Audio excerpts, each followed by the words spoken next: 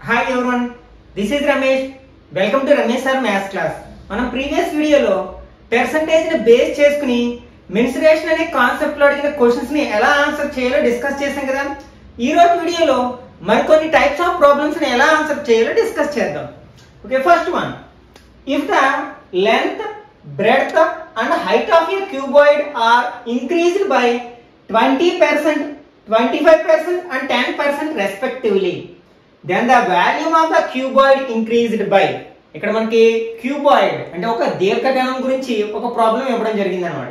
ఒక దీర్ఘఘనం యొక్క పొడవు, వెడల్పు, ఎత్తు మూడు కొలతలు ఉంటాయి కదా దీర్ఘఘనానికి. ఆ మూడింటిని కూడా వరుసగా 20%, 25%, 10% పెంచినట్లయితే దాని ఘన పరిమాణంలో పెరుగుదల రేటు ఎంత? 3 పెంచారు కాబట్టి ఖచ్చితంగా పెరుగుతుంది. అది ఎంత శాతం పెరుగుతుందో మనం ఫైండ్ అవుట్ చేయాల్సి ఉందన్నమాట.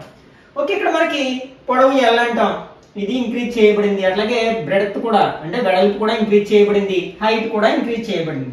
యాక్చువల్గా ఇచ్చిన మెజర్మెంట్స్ ఏంటి మనకి? అదే పర్సంటేజెస్.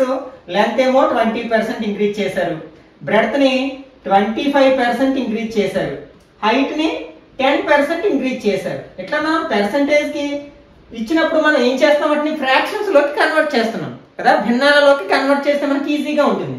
20% అంటే 20/100 అంటే మనకి 1/5 వస్తుంది.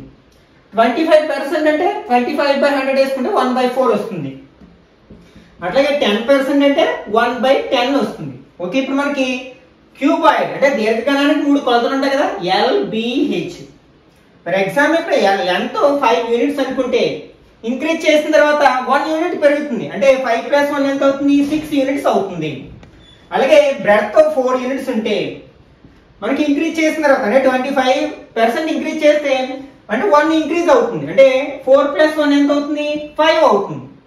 అలాగే హైట్ ఒక 10 యూనిట్స్ అనుకుంటే మనకి 10% ఇంక్రీజ్ చేస్తే ఏమవుతుంది? 10 + 1 11 అవుతుంది. ఇక్కడ న్యూమరేటర్ లో 1 ఉంది కదా, కాబట్టి 10 + 1 11 అవుతుంది. యాక్చువల్గా మన volume of A cuboid formula ఏంటి అంటే ఒక దీర్ఘఘనం యొక్క ఘన పరిమాణానికి ఫార్ములా ఏంటంటే LBH. అంటే మూడింటిని మల్టిప్లై చేస్తే, 3 మెజర్మెంట్స్ ని మల్టిప్లై చేస్తే మనకి వాల్యూమ్ ఘన పరిమాణం వస్తుంది కదా. ఒకసారి మల్టిప్లై చేసి చూద్దాం. 5 × 4 = 20, 20 × 10 అంటే 200 అవుతుంది కదా. అంటే యాక్చువల్గా దాని వాల్యూమ్ 200 యూనిట్స్ అనుకున్నట్లయితే ఇప్పుడు మెజర్మెంట్స్ ని మనం ఇంక్రీజ్ చేసిన తర్వాత ఏమైంది? లెంత్ ఏమో 6, బ్రెడ్త్ ఏమో 5, హైట్ ఏమో 11 అయింది. ఒకసారి మనం మల్టిప్లై చేసినట్లయితే 6 × 5 = 30, 30 × 11 = 330 అయింది. అంటే ఇక్కడ మనకి యాక్చువల్గా వాల్యూమ్ 200 యూనిట్స్ ఉండాలి, కానీ అది ఎంతగా మారింది? మనకి 330 యూనిట్స్ గా మారింది. అంటే ఇక్కడ ఎంత ఇంక్రీజ్ అయింది? ఎంత ఇంక్రీజ్ అయింది అంటే 130 యూనిట్స్ ఇంక్రీజ్ అయింది. ఎంతకి అంటే 200కి అన్నమాట. ఓకే, ఇక్కడ మనకి 200కి ఎంత పెరిగింది? 130 పెరిగింది. మనం పర్సంటేజ్ అంటే పర్ ఎవ్రీ 100. ఓకే, దీన్ని 100 అవ్వాలంటే జస్ట్ 2 తో డివైడ్ చేస్తే సరిపోతుంది కదా. దీన్ని 2 తో డివైడ్ చేసామనుకో, దీన్ని కూడా మనం 2 తో డివైడ్ చేయాల్సి ఉంటుంది.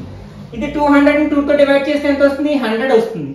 130ని 2 తో డివైడ్ చేస్తే 65 వస్తుంది. అంటే ఇక్కడ మనకి 100కి 65 అంటే పర్సంటేజ్ ఎంత ఇంక్రీజ్ అవుతుంది అంటే వాల్యూమ్ 65% వాల్యూమ్ ఇంక్రీజ్ అవుతుంది అన్నమాట. అది మనకి ఇచ్చిన ఆప్షన్స్ లో ఎక్కడుంది? 4th ఆప్షన్ లో ఉంది కదా, కాబట్టి ఇది కరెక్ట్ వన్ అవుతుంది. మనకి మెన్సురేషన్ సంబంధించిన ఇట్లాంటి ప్రాబ్లమ్స్ అడిగినప్పుడు ఖచ్చితంగా 2D ఫిగర్స్, 3D ఫిగర్స్ యొక్క మనకి ఫార్ములాస్ అనేవి తెలిసి ఉండాలి. ఏరియాస్ కి, వాల్యూమ్స్ కి ఫార్ములాస్ అన్ని నేర్చుకోవాలన్నమాట. Okay, next second one, length of A cuboid decreased by 50%, the width increased by 20% and height decreased by 20%. Then what is the change in volume? అంటే ఒక దీర్ఘఘనం యొక్క ఇక్కడ పొడవునేమో 50% తగ్గించారు, మళ్ళీ వెడల్పుని 20% పెంచి ఎత్తును కూడా 20% తగ్గించినట్లయితే దాని ఘన పరిమాణంలో మార్పు రేటు ఎంత అంటే పెరుగుతుందా, తగ్గుతుందా, ఎంత శాతమో మనం ఫైండ్ అవుట్ చేయాలి. అంటే ఇక్కడ మనకి ఫస్ట్ కేసులో అన్ని ఇంక్రీజ్ చేయబడ్డాయి, ఇక్కడేమో కొన్ని ఇంక్రీజ్ చేయబడ్డాయి, కొన్ని డిక్రీజ్ చేయబడ్డాయి. ఒకసారి మనం చూద్దాం. ఇక్కడ లెంత్ డిక్రీజ్ చేయబడింది అంటే -L. అలాగే బ్రెడ్త్ ని ఇంక్రీజ్ చేశారు, మళ్ళీ హైట్ ని డిక్రీజ్ చేశారు. ఎంతంత శాతం అంటే లెంత్ 50%. నెక్స్ట్ బ్రెడ్త్ 20% ఇంక్రీజ్ చేయబడింది, హైట్ ఏమో 20% డిక్రీజ్ చేయబడింది. ఫస్ట్ మనం ఏం చేస్తున్నాం, ఇచ్చిన పర్సంటేజ్ ని ఫ్రాక్షన్స్ లోకి కన్వర్ట్ చేస్తున్నాం. 50% అంటే 50/100 అంటే 1/2 అవుతుంది. 20% అంటే 1/5, 20% అంటే 1/5. ఓకే, ఇప్పుడు మెజర్మెంట్స్ తీసుకుందాం. LBH. ఒకవేళ మనకి లెంత్ యాక్చువల్గా ఇక్కడ మనకి 1/2 అంటే ఇక్కడ యాక్చువల్గా ఎంత 2 యూనిట్స్. అందులో ప్రతి 2 యూనిట్స్ కి 1 యూనిట్ తగ్గింది అంటే 2 - 1 ఎంత అవుతుంది, 1 అవుతుంది అన్నమాట. డిక్రీజ్ చేసిన తర్వాత దాని లెంత్ ఎంత అవుతుంది అంటే 1 యూనిట్ అవుతుంది. నెక్స్ట్ ఇక్కడ బ్రెడ్త్ 5 యూనిట్స్. ఈ బ్రెడ్త్ ని ఇంక్రీజ్ చేశారు. ఒరిజినల్ గా 5 యూనిట్స్. ఎవ్రీ 5 యూనిట్స్ కి ఎంత ఇంక్రీజ్ అవుతుంది, 1 ఇంక్రీజ్ అవుతుంది. ఇంక్రీజ్ కాబట్టి ఎడిషన్ చేస్తాం. 5 + 1 ఎంత అవుతుంది, 6 అవుతుంది. నెక్స్ట్ హైట్ యాక్చువల్ గా 5 యూనిట్స్ అనుకుంటే 20% డిక్రీజ్ చేస్తే 5 యూనిట్స్ కి 1 యూనిట్ డిక్రీజ్ అవుతుంది కాబట్టి 5 - 1 ఎంత అవుతుంది, 4 అవుతుంది. ఇక్కడ మనకి వాల్యూమ్ ఫార్ములా ఏంటి, LBH. ఘనపరిమాణానికి formula LBH. ఒకసారి మల్టిప్లై చేసినట్లయితే 5 × 5 = 25, 25 × 2 = 50 అయింది. 6 × 4 = 24, 24 × 1 = 24. ఎందుకు ఇంక్రీజ్ అయిందా డిక్రీజ్ అయిందంటే ఇక్కడ చూడండి యాక్చువల్ గా 50 యూనిట్స్ ఉండాలి, కానీ ఎన్ని యూనిట్స్ ఉంది, 24 యూనిట్స్ ఉంది అంటే డిక్రీజ్ అయిందని అర్థమవుతుంది. ఓకే, ఎంత డిక్రీజ్ అయింది మనకి, 50 లోంచి ఈ 24 ని మైనస్ చేస్తే మనకి ఎంత వస్తుంది, 26 వస్తుంది. అంటే ఇక్కడ మనకి 50 యూనిట్స్ ఉండాల్సింది ఎంతకి తగ్గింది, 20 అంటే 50కి 26 యూనిట్స్ తగ్గింది. మనం 100 కి ఫైండ్ అవుట్ చేయాలి. పర్సంటేజ్ అంటే పర్ ఎవ్రీ 100 కదా, కాబట్టి ఇది 50 ని మనం 100 చేయాలంటే 2 తో మల్టిప్లై చేస్తే సరిపోతుంది కదా సింపుల్ గా. అంటే ఇక్కడ 2 తో ఇంటూ చేస్తే ఈ సైడ్ కూడా 2 తో ఇంటూ చేస్తాం. ఇదేమవుతుంది 100 కి మనకి ఎంత ఇంక్రీజ్ అవుతుంది అంటే 26 × 2 అంటే 52. 52% ఇక్కడ తగ్గింది కాబట్టి డిక్రీజ్ అవుతుంది. కాబట్టి మనకి ఇచ్చిన ఆప్షన్స్ లో 52 డిక్రీజ్ అని ఎక్కడ ఉంది, ఇక్కడ మనకి డిక్రీజ్ ఇంక్రీజ్ 52 డిక్రీజ్ అయింది కాబట్టి థర్డ్ వన్ అనేది కరెక్ట్ ఆప్షన్ అవుతుంది అనమాట. ఇక్కడ మనకి వాల్యూమ్ అనేది ఘనపరిమాణం అనేది 52% తగ్గుతుంది అనమాట. Next third one, the length and breadth of a cuboid are increased by 1/3%. Then how much percent the height should be reduced to keep the volume same? అంటే ఇక్కడ ఒక దీర్ఘగణం యొక్క పొడవు వెడల్పుని ఒక్కొక్క దాన్ని 1/3% పెంచారు. అయితే దాని వాల్యూమ్ మారకుండా ఉండాలంటే అంటే ఫస్ట్ ఎంత ఉందో అంతే వాల్యూమ్ ఉండాలి అంటే హైట్ ని ఎంత రెడ్యూస్ చేయాలి, తగ్గించాలి అంటారు అన్నమాట. ఓకే, ఇట్లాంటిది మనం రెక్టాంగిల్ కి చేసాం ఏరియా గురించి. అదే కాన్సెప్ట్ ఉపయోగిస్తాం, కొంచెం డిఫరెంట్ గా ఉంటుంది అన్నమాట. ఫస్ట్ ఇక్కడ మనకి లెంత్ బ్రెడ్త్ పర్సంటేజ్ ఇచ్చారు 33 1/3%. రెండు కూడా 33 1/3% ఇంక్రీజ్ చేశారు. దీన్ని మనం ఫ్రాక్షన్ లోకి మార్చాలి. ఒకవేళ మీకు ఫ్రాక్షన్ గుర్తులేనట్లయితే ఏం చేస్తాం, దీన్ని 100 తో డివైడ్ చేస్తాం. ఫస్ట్ ఇది మిక్స్డ్ ఫ్రాక్షన్, ఇంప్రాపర్ ఫ్రాక్షన్ లోకి మార్చినట్లయితే 33 3 = 99 + 1 100, 100/3. దీన్ని మనం 100 తో డివైడ్ చేయాలి. 100 లో 100 1 టైం పోతుంది అంటే 1/3 అనమాట. అంటే 1/3 33 1/3 ని మనం ఫ్రాక్షన్ లోకి మార్చినట్లయితే అది 1/3 కి ఈక్వల్ గా ఉంటుంది. ఓకే, ఇప్పుడు మనకి 3 మెజర్మెంట్స్ ఉంటాయి కదా, లెంత్ బ్రెడ్త్ హైట్. లెంత్ మనకి ఒకవేళ 3 యూనిట్స్ అయినట్లయితే ఇంక్రీజ్ చేసాం, ఇక్కడ లెంత్ ని ఇంక్రీజ్ చేసాం, బ్రెడ్త్ ని ఇంక్రీజ్ చేసాం. ప్రతి 3 యూనిట్స్ కి 1 యూనిట్ చెప్పిన ఇంక్రీజ్ అవుతుంది. అంటే 3 + 1 ఎంత అవుతుంది, 4 అవుతుంది. అలాగే బ్రెడ్త్ కూడా సేమ్ అంతే కదా, 3 యూనిట్స్ అయితే 4 అవుతుంది. అయితే ఇప్పుడు మనం హైట్ ని ఫైండ్ అవుట్ చేయాలి. హైట్ ని మనం ఎంత డిక్రీజ్ చేయాలి, రెడ్యూస్ చేయాలో ఫైండ్ అవుట్ చేయాలి. మనకి ఏమవ్వాలి, ఇక్కడ వాల్యూమ్ అనేది రెండు సందర్భాల్లో కూడా ఈక్వల్ గా రావాలి, మారకూడదు. వాల్యూమ్ మారకుండా ఉండాలంటే హైట్ ని ఎంత తగ్గించాలి కదా.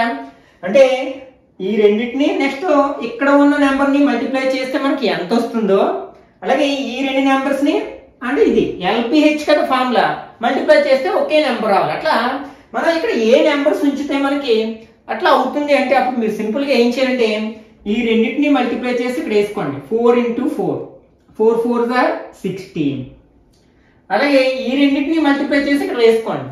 3 3 = 9 అన్నమాట. ఇప్పుడు మనం చూడండి ఈ మూడింటిని మల్టిప్లై చేసామంటే ఏ ఆన్సర్ అయితే వస్తుందో మనకి ఈ మూడింటిని మల్టిప్లై చేసినా అదే ఆన్సర్ వస్తుంది అన్నమాట.